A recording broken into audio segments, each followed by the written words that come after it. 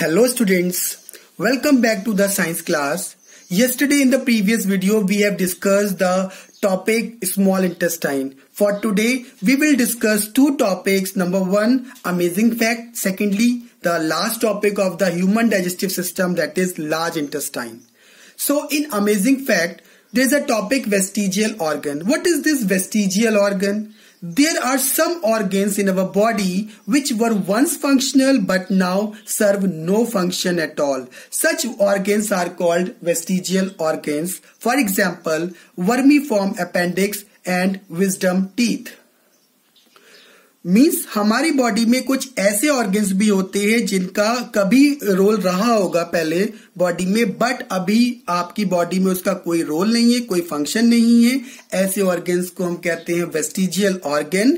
Example है आपकी body में वर्मीफॉर्म अपेंडिक्स. सेकंड है आपका विजडम टीथ, दैट इज अकल की जो दाढ़ होती है उसको बोलते हैं.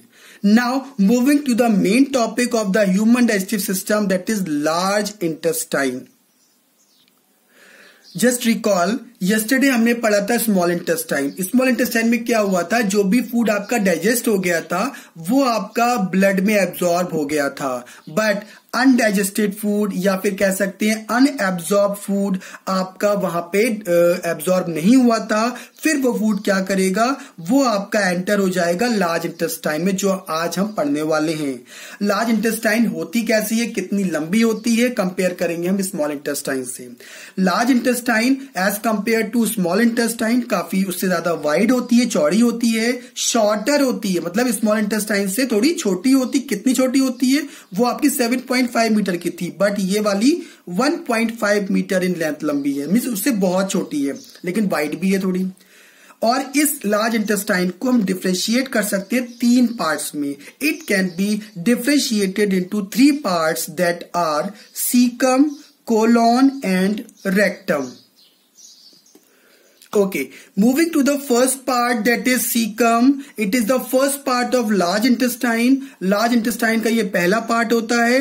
इसका जो मेन पार्ट है वो है आपका वर्मीफॉर्म अपेंडिक्स, जो कि हमारे ह्यूमंस में नॉन फंक्शनल है बट बहुत ज्यादा डेवलप होता है ये हर्बीवोरस एनिमल्स में. ऐसे एनिमल्स जो ग्रास वगैरह ईट करते हैं जैसे काउ, गोट. मीन्स सिंपल सी बात है, सीकम आपकी लार्ज इंटेस्टाइन का पहला पार्ट है. इसका मेन पार्ट है वर्मीफॉर्म अपेंडिक्स. हम ह्यूमन बींग्स में, हम लोगों में इसका कोई रोल नहीं है, ये वेस्टिजियल है, बट हर्बीवोरस एनिमल्स में इसका बहुत बड़ा रोल होता है.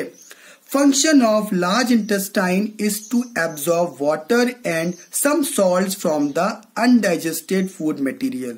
Means आपके जो large intestine में जो material आता है वो आपका undigested होता है, unabsorbed होता है. उसके अंदर से कुछ important water या salts वहां से वो absorb कर लेती है आपकी large intestine.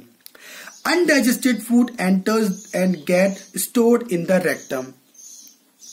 Water absorb हो गया, सम सॉल्ट्स भी एब्जॉर्ब हो चुके हैं. अब जो वेस्ट मटेरियल बचा, हमारा अनडाइजेस्टेड फूड हमारा बचा, वो आपका एंटर कर जाएगा रेक्टम में. रेक्टम में वहां जाके स्टोर हो जाएगा टेम्पररीली. इसके बाद वो बॉडी से रिलीज होगा. किसके जरिए रिलीज होगा देखते हैं. The waste products of digestion called feces are removed from the body through an opening called anus. अब जो वेस्ट प्रोडक्ट आपका जो बचा, जो बिल्कुल वेस्ट हो चुका है, डाइजेशन में जो वेस्ट प्रोडक्ट बना, उसे हम कहते हैं फीकेस.